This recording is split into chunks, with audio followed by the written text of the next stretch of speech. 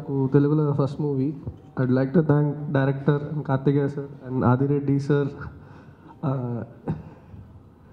ఈ opportunity ఇచ్చిందికి. And మీరందరూ movie చూసుంటారు అనుకున్నా, మీకు నచ్చుంటాయి. అండ్ ఈ మూవీలో వర్క్ చేసిన టెక్నీషియన్స్ అందరికీ ఐడ్ లైక్ టు థ్యాంక్. మా సినిమాటోగ్రఫీ చందు, ప్రశాంతి గారి మ్యూజిక్, మన Nikhil VFX supervisor and colourist Vivek, అందరికీ I would like to thanks. And మా mixing Kannan sir, like to thank every one. Thank you. And press and media for making it a huge success. Thank you so much. So ఈ సినిమాకి నేను VFX సూపర్వైజర్గా పనిచేశాను. ఇది 4వ cinema. ఈ సినిమాకి నాకు మొదటిసారి కథ చెప్పినప్పుడు కానీ, అవకాశం దొరకడానికి కానీ రీజన్ సంతోష్. దాని తర్వాత డైరెక్టర్ శ్రీ సరిపల్లి గారు. ఫస్ట్ కథ ఉన్నప్పుడు ఎక్సైట్ అయ్యాను, చాలా ఇంట్రెస్టింగ్గా ఉందని చెప్పి ఖచ్చితంగా పనిచేద్దామని ఆశించాను. ఆ అవకాశం దొరికింది. అలానే ప్రొడ్యూసర్ డబుల్ రామారెడ్డి గారికి స్పెషల్ థ్యాంక్స్ చెప్పాలి. విఎఫ్ఎక్స్ అంటే వినపడని కనపడని వ్యవహారం, ఎక్కువగా పాత్రికేయులు కూడా రాయని వ్యవహారం. అలాంటి ఒక విభాగాన్ని, ఆ క్రాఫ్ట్ని డైరెక్టర్ గారు, ప్రొడ్యూసర్ గారు ఒక కొత్త గుర్తింపుకి, కొత్త స్థాయికి తీసుకొచ్చినందుకు నేను రుణపడి ఉంటాను. సో బేసిక్గా ట్రైలర్లో పేరు వేయటం అనేది చాలా అరుదుగా జరిగే విషయం. అలాంటి సిచ్యువేషన్లో ఒక సినిమాటోగ్రఫర్, ఒక ఆర్ట్ డైరెక్టర్, ఒక ఎడిటర్, దాని తర్వాత ఒక విఎఫ్ఎక్స్ సూపర్వైజర్ కూడా ఉంటారు అని ఒక మర్చిపోయిన విషయాన్ని గుర్తింపు చేయడం అనేది చాలా గౌరవం తీసుకొచ్చిన విషయం అని నేను భావిస్తున్నాను. హర్షవర్ధన్ గారు, మీతో పని చేయడం కానీ, లేకపోతే మీరు సెట్లో ఉన్నప్పుడు మిమ్మల్ని కలవడం కానీ చాలా అదృష్టంగా భావిస్తున్నాను. ఎప్పుడో చిన్నప్పుడు అమృతంలో మిమ్మల్ని చూడటం జరిగింది. అలాంటిది మళ్ళీ నాకైతే ఖచ్చితంగా 25 ఏళ్ళ తర్వాత మిమ్మల్ని చూడటం జరిగింది. సో ఒక షివరింగ్ పాయింట్ అది.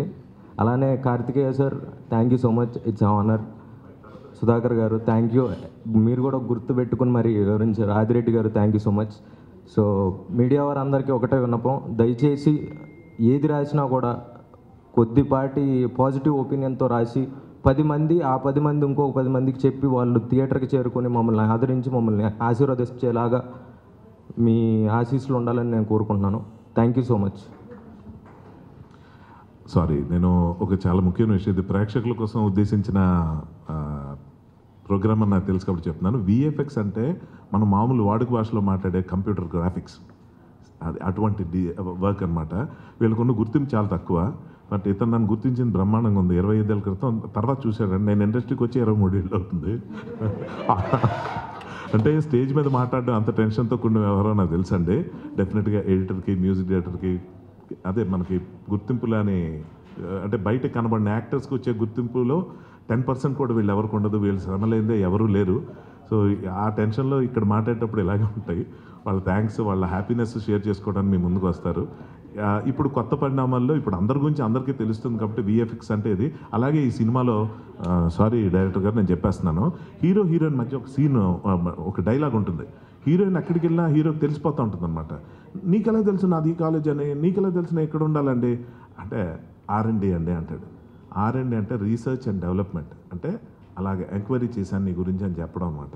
అది అర్థంగా మా అమ్మగారు సినిమా మధ్యలో నన్ను అడగడం తెలుసు. అలా చాలామంది తెలియని వాళ్ళకి ఇలాంటి ఇన్ఫర్మేషన్ హెల్ప్ అవుతుందని లీక్ చేశాను అనమాట. అది మ్యాటర్. Thank you. అందరికీ నమస్కారం అండి.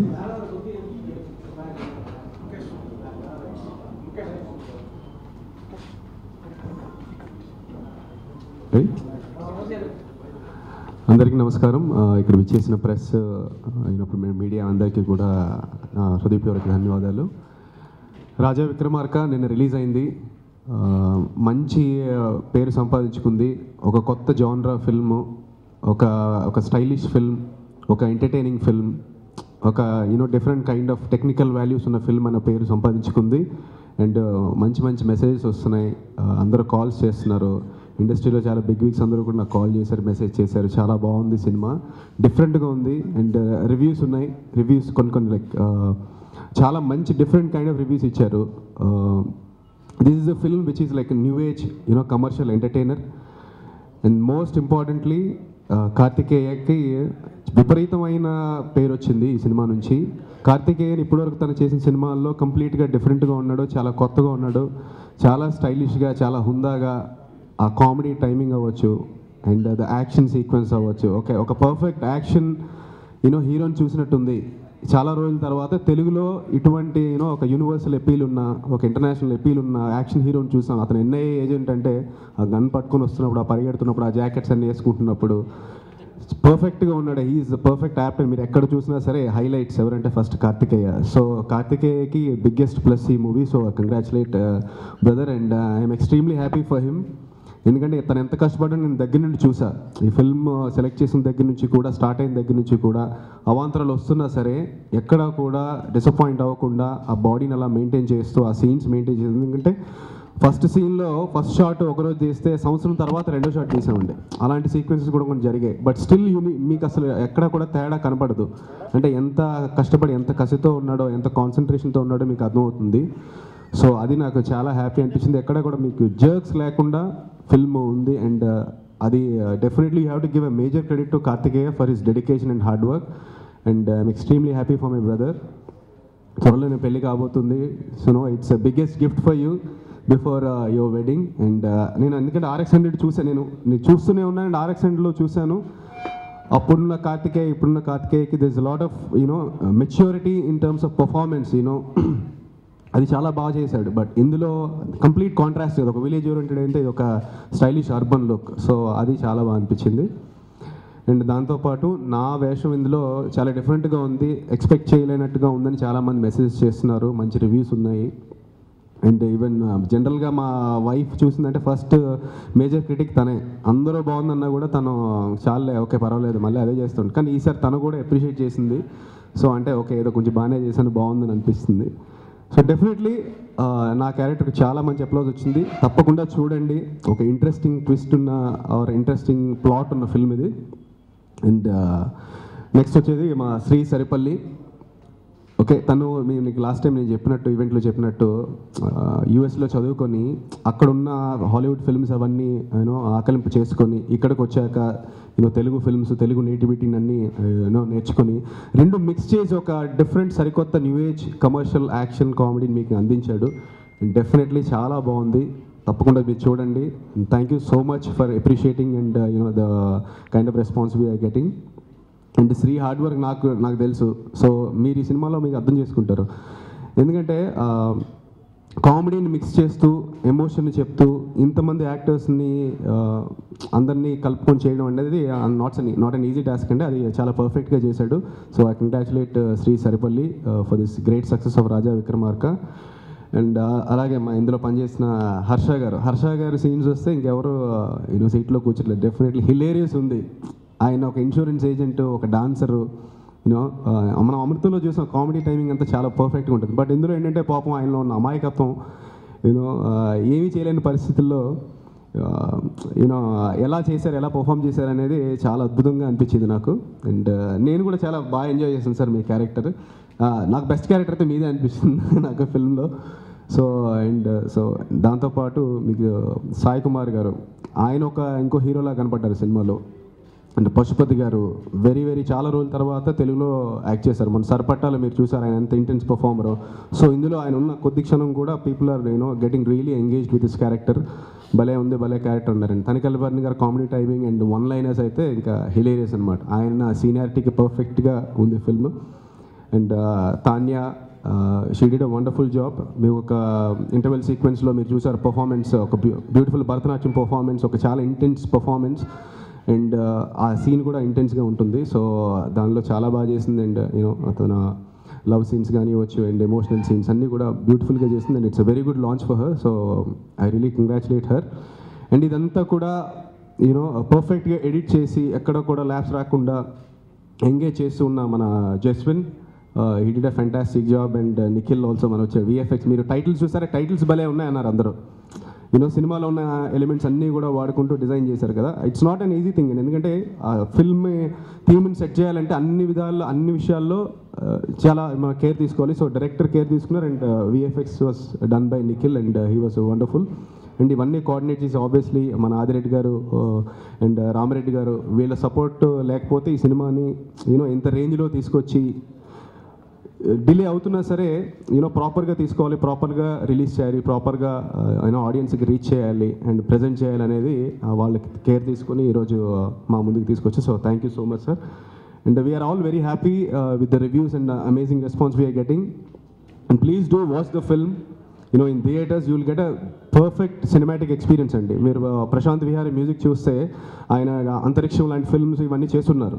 So he has done a tremendous job అనమాట. Engage like pacy, it has that universal appeal అండి. సో డెఫినెట్లీ రాజా విక్రమార్క మొన్న చెప్పినట్టు చిరంజీవి గారి ఫిల్మ్ పేరు పెట్టుకున్నాము. డెఫినెట్లీ మీ అందరికీ నచ్చుతుంది. మా విక్రమార్కుడు, పట్టు వదలని విక్రమార్కుడు ఎలాగా సిచ్యువేషన్ని డీల్ చేశాడు, మన కాపాడాడు, సిచ్యువేషన్ ఏదైతే ప్రాబ్లం వచ్చిందో దాన్ని ఎలా డీల్ చేశాడని మీరు తప్పకుండా నచ్చుతుంది. చూడండి, వెంటనే వెళ్ళి థియేటర్స్లో చూడండి. And it's already big hit, gun shot hit. So ఇంకా పెద్ద బ్లాక్ బస్టర్ చేయాలని నేను అందరినీ కోరుకుంటున్నాను. And thank you so much for giving me this wonderful opportunity and sowing different variation in me. Thank you Shri, thank you so much and thanks for media for promoting always. Thank you.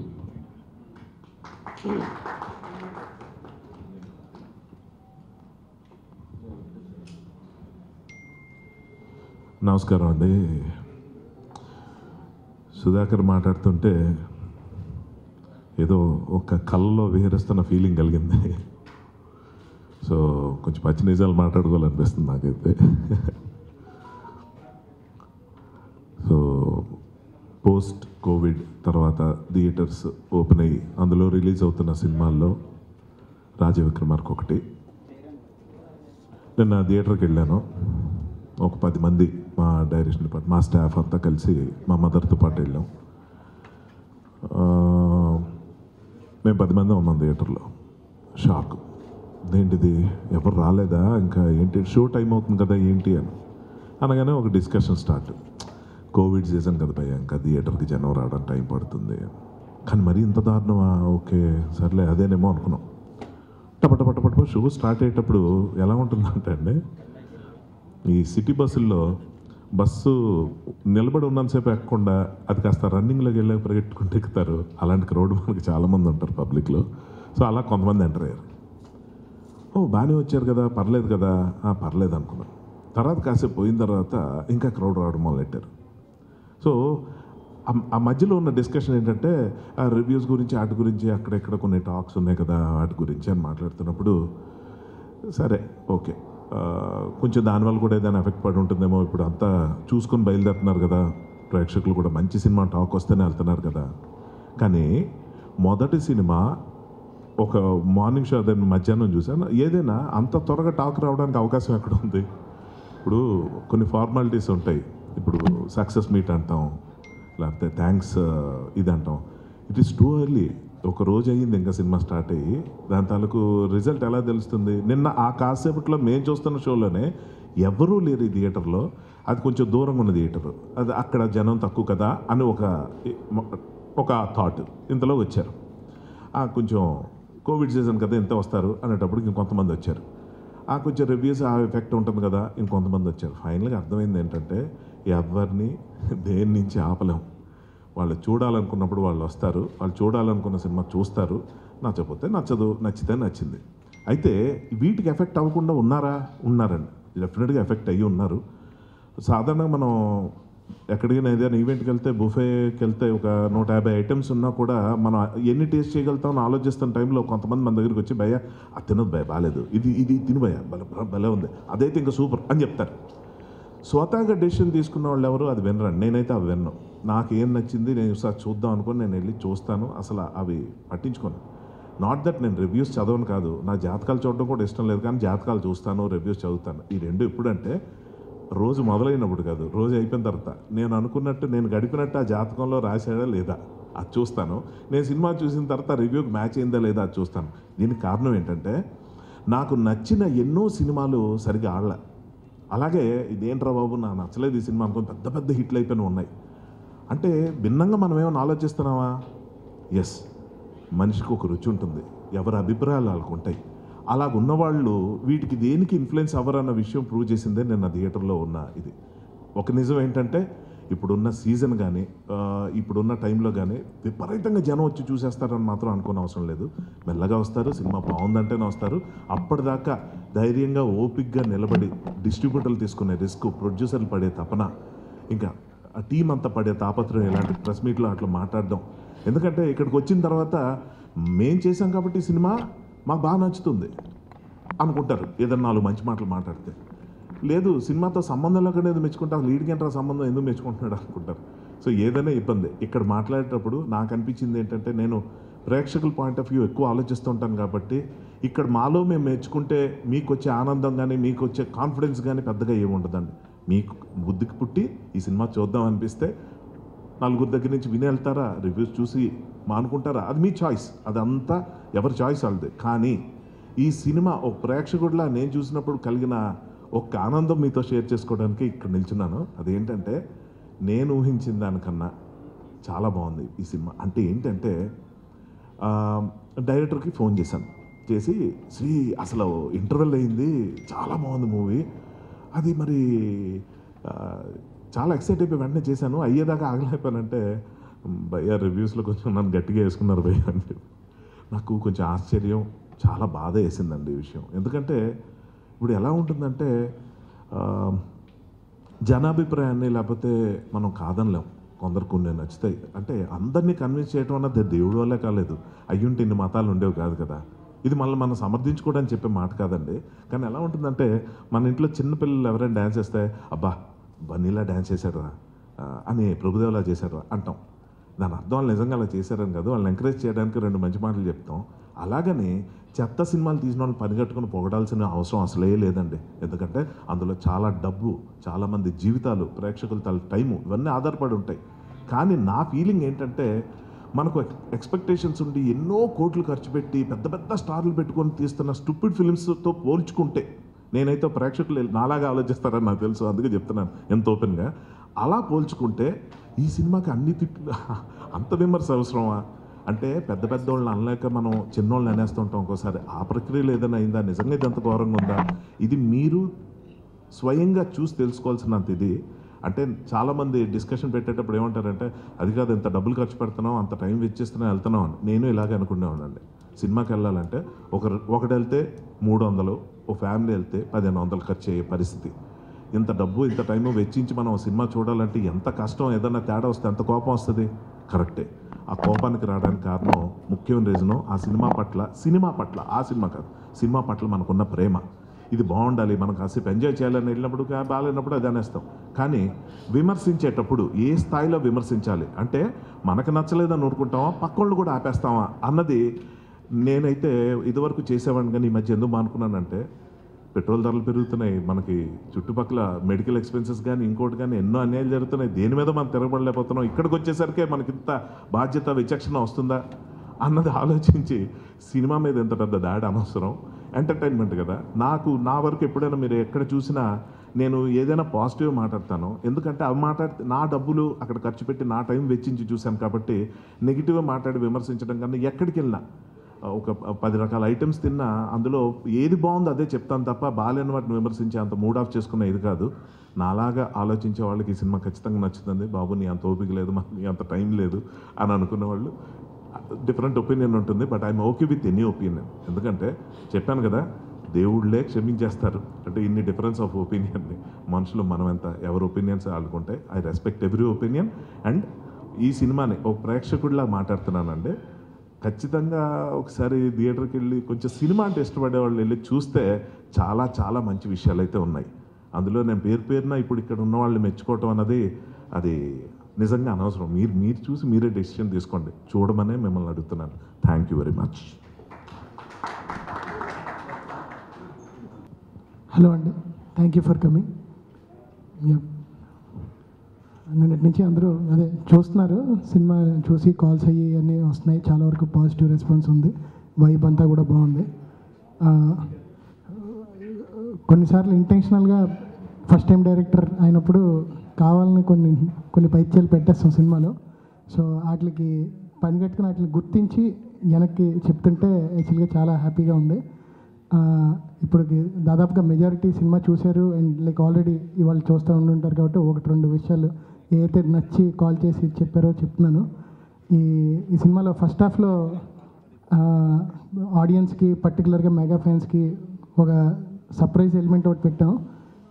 16 ఏళ్ల వయసు లంకేశ్వరిలో 16 ఏళ్ల వయసు పాటకి Karthik and Sudhakar మధ్య ఒక funny sequence beat to beat cut చేసి పర్టికులర్గా 2 nights పాటు ఫుల్ నైట్ షూట్ చేసి పెట్టాం అనమాట. సో చాలామంది చూసి ఎగ్జైట్ అయ్యి ఆ పర్టికులర్ విషయం గురించి కూడా ఫోన్ చేసిన వాళ్ళు ఉన్నారు. సో దానికోసం ప్రొడ్యూసర్స్ కూడా లేదు సార్ నాకు ఎలాగైనా కావాలంటే ఆదిత్య దగ్గర చాలా అమౌంట్ ఇచ్చి ఆ రైట్స్ అవి కూడా ఎక్వైర్ చేసి ఇచ్చారు నా కోసం. Thank you sir.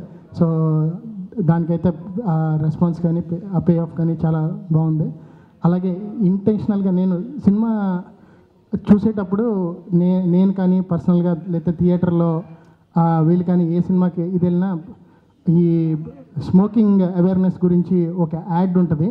So non smokers అందరికీ కూడా ఆ యాడ్ వచ్చినప్పుడు ఎటు తలకాయ తిప్పేసుకోవాలో ఇదో కొంచెం ఇబ్బందికరంగా ఫీల్ అవుతున్నారు. అది ఫ్యాక్ట్. అందరికీ అవేర్నెస్ అయితే ఖచ్చితంగా ఇవ్వాలి. కానీ ఆ స్మోకింగ్ యాడ్ చూసినప్పుడు అయితే ఆ ఇబ్బంది నేను ఫీల్ అయ్యాను అండ్ థియేటర్లో చాలాసార్లు అబ్జర్వ్ చేశాను కూడా. అరే ఈ యాడ్ వల్లే నేను సినిమాకి రావడం మానేశాను అని ఎవరితో చెప్తుంటే. సో ఇంటెన్షనల్గా నేను నా సినిమాలో స్మోకింగ్ అనేది చూపించలేదు. స్మోకింగ్ యాడ్ అదే అవేర్నెస్ యాడ్ గవర్నమెంట్ మ్యాండేట్ చేశాక తెలుగులో 2 సినిమాలు వితౌట్ స్మోకింగ్ యాడ్ వచ్చినాయి. ఒకటి నీది నాది ఒకే కదా, రెండోది మాదే.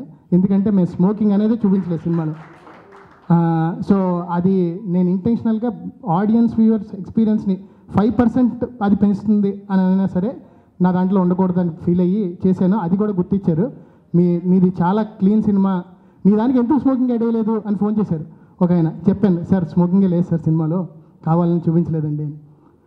అది సో ఇలాంటి చెప్తున్నాను కదా, ఫస్ట్ టైం డైరెక్టర్గా కొన్ని పైచలు పెట్టినప్పుడు అవి జనాలు గుర్తించినప్పుడు చాలా హ్యాపీ ఫీల్ అవుతుంది.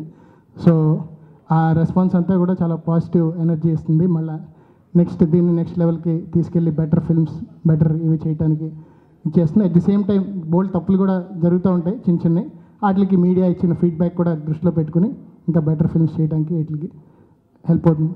ఎనీవే కష్టపడినందుకు టీం అందరికీ థ్యాంక్ యూ అండ్ ఆపర్చునిటీ ఇచ్చినందుకు హీరోకి ప్రొడ్యూసర్స్కి థ్యాంక్ యూ. హలో అండి, నేను తరుణ్ భాస్కర్. జిఎస్ ఎంటర్టైన్మెంట్స్కి సబ్స్క్రైబ్ చేయండి. Hit the subscribe button now. Hi, this is Raj Tarun. Please subscribe to GS Entertainment. Hi, this is Raghu Kunje. Please subscribe GS Entertainments. Hello అండి, నా పేరు Priya Vetlamani. Please like, share and subscribe to GS entertainment. Hi, Andy. This is Rahul Vijay. Please do subscribe to GS Entertainments.